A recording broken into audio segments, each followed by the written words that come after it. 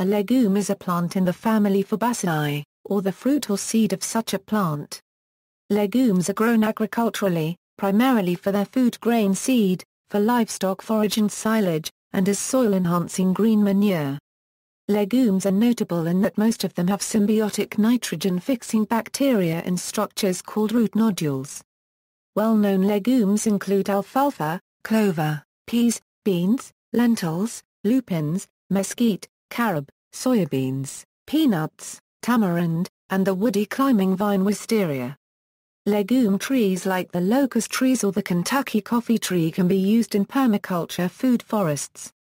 A legume fruit is a simple dry fruit that develops from a simple carpel and usually dehisces on two sides. A common name for this type of fruit is a pod, although the term pod is also applied to a few other fruit types, such as that of vanilla and a radish. Nitrogen-fixing ability. Many legumes contain symbiotic bacteria called rhizobia within root nodules of their root systems. These bacteria have the special ability of fixing nitrogen from atmospheric, molecular nitrogen into ammonia. The chemical reaction is: ammonia is then converted to another form, ammonium, usable by plants by the following reaction. This arrangement means that the root nodules are sources of nitrogen for legumes, making them relatively rich in plant proteins. All proteins contain nitrogenous amino acids. Nitrogen is therefore a necessary ingredient in the production of proteins. Hence, legumes are among the best sources of plant protein. When a legume plant dies in the field, for example following the harvest, all of its remaining nitrogen, incorporated into amino acids inside the remaining plant parts, is released back into the soil. In the soil, the amino acids are converted to nitrate, making the nitrogen available to other plants, thereby serving as fertilizer for future crops. In many traditional and organic farming practices, crop rotation involving legumes is common. By alternating between legumes and non-legumes, sometimes planting non-legumes 2 times in a row and then a legume, the field usually receives a sufficient amount of nitrogenous compounds to produce a good result, even when the crop is non-leguminous. Legumes are sometimes referred to as green manure. Uses by humans. Farmed legumes can belong to many agricultural classes, including forage, grain, blooms, pharmaceutical industrial, fallow green manure, and timber species. Most commercially farmed species fill 2 or more roles simultaneously, depending upon their degree of maturity when harvested. Forage legumes are of 2 broad types. Some, like alfalfa, clover, vetch, stylo, or arachis, are sown in pasture and grazed by livestock.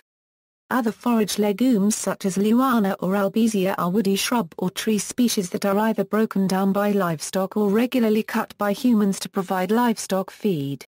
Grain legumes are cultivated for their seeds, and are also called pulses. The seeds are used for human and animal consumption or for the production of oils for industrial uses. Grain legumes include beans, lentils, lupins, peas, and peanuts. Legume species grown for their flowers include lupins, which are farmed commercially for their blooms as well as being popular in gardens worldwide. Industrially farmed legumes include indigara and acacia species, which are cultivated for dye and natural gum production, respectively. Fallow green manure legume species are cultivated to be tilled back into the soil in order to exploit the high levels of captured atmospheric nitrogen found in the roots of most legumes.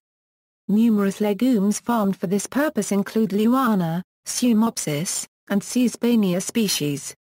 Various legume species are farmed for timber production worldwide, including numerous acacia species and Calstenospermum australe. Nutritional facts. Critics of a vegan diet insist that legumes contain relatively low quantities of the essential amino acid methionine, as compared to whole eggs, dairy products, or meat.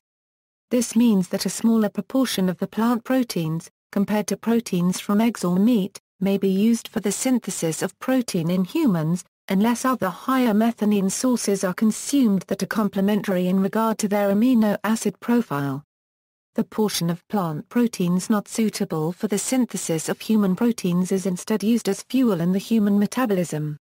However, Lower methionine ingestion has been found to actually decrease oxidative stress and damage in rodent livers and increase longevity, which could possibly have implications for humans.